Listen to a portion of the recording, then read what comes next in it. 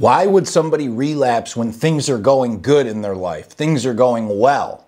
Let's get into it.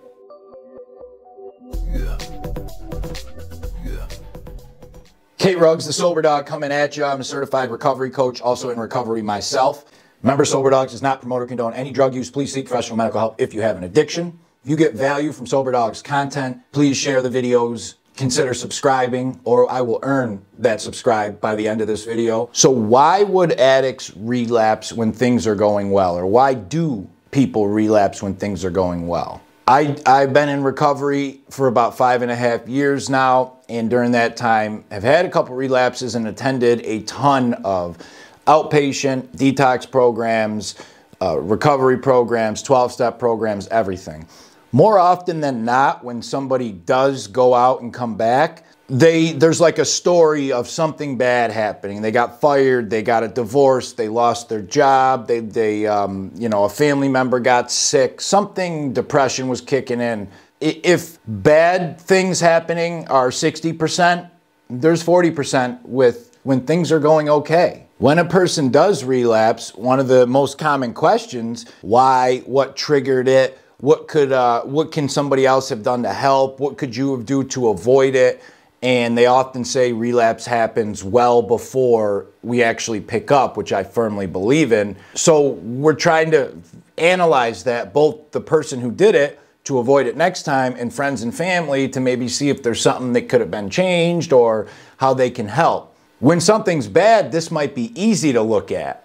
When something's good or things are, quote, going equal, life is all right, they're like, well, what caused this? So here are a couple of the big reasons why people would use or relapse when things are seemingly going well. The first one, boredom. Boredom is a killer for people in recovery. Boredom can be an absolute killer. We have trained our brain to believe that any activity will be fun and better with drugs, which to a small extent was true for us in the beginning. Doing homework, better if I'm high. Cleaning the room, better if I'm high. Gotta go here. I got nothing to do for 8 hours? Get high. It'll make whatever I'm gonna do fun. Play video, whatever. We have now trained our brain when there's dead time in recovery, it's like, what do we do? And we want to jump back to the thing we did all the time and know best, which is get high or get drunk or whatever the case is. So boredom can just be this thing that slowly seeps in and pushes a little bit daily and daily and daily to where it goes to, oh, I could have just one, or it's no big deal, or I'm bored out of my mind. What would make this better? Getting high. Along with the boredom, they say the quote, idle hands are the devil's workshop, which is very true for people in recovery. Most of us are grateful to be out of the chaos of addiction, but subconsciously we're so used to it and we crave the chaos a little bit. So we are off in recovery when things are not nuts, for lack of a better way to say it. We are used to getting robbed, finding money, being sick, fighting with everybody in our lives, flat tires, arrests, parole. So all of a sudden we get into recovery and half of those things aren't there anymore, and like a normal day might waking up and going to recovery program and having lunch and maybe watching some Netflix or having a couple hours at a job. We're off. We're used to chaos. So it takes us time, and that boredom, we subconsciously can create chaos if we're not careful. That leads into number 2, which is self-sabotage. Self-esteem, self-worth, self-love, all these things are huge. People in addiction often lose all 3 of them. And then getting into recovery, it takes a while to rebuild. Subconsciously, a lot of times we don't think we deserve recovery. Maybe we just lost a friend and have survivor's guilt. Why did they die and I'm here?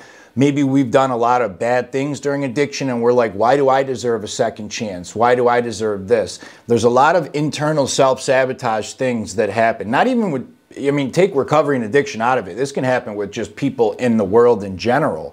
They don't think they're good enough for that step up. They don't think they're good enough for this, and it could be deep-seated childhood stuff or whatever. They will kind of cap out their expectations and their goals in life based on preconceived notions. This can happen in recovery.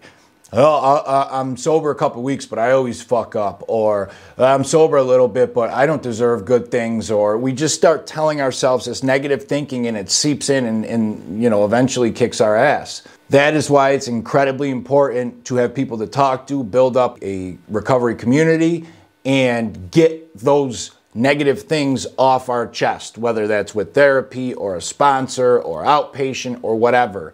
Clear out the baggage of the past. The next one, complacency. This has a little bit to do with boredom, but complacency is a big one for people in recovery. I can't safely have a beer. When I have a beer, I want another beer and another beer, and then as soon as that goes down, I want a bag of Coke and then a bag of heroin, and then I don't want to stop, ever.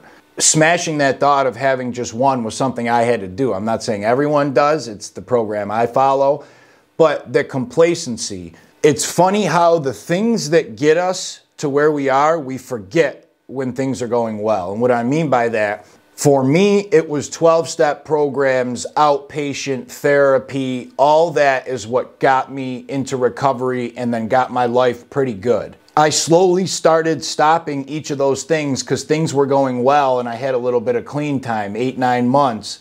So I was like, okay, I could cut a little bit of those out. Those are what got me there. I can't expect to stay there if I cut those out. Complacency kicks in. It's this little, slowly eats at you. And then a month later, yeah, I could do heroin today. And, it didn't end well. Thank God I'm alive today and got back. Complacency will eat into us and kick our ass. So how do you avoid these? Continuing to work a recovery program, whatever that means to you. 12-step, church recovery, outpatient, inpatient, therapy, fitness recovery, smart recovery, whatever. Something to keep it on our minds consistently that, okay, this isn't a one-time thing. I don't go to detox and I'm cured.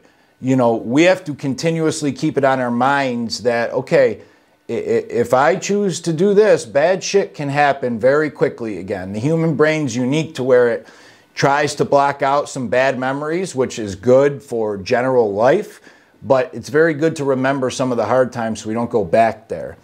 So working a consistent recovery program, staying connected with others in recovery, I think is huge. Then we keep, we hear their struggles on their bad days, and on our bad days, we tell them our struggles and they help us, and we can all help each other.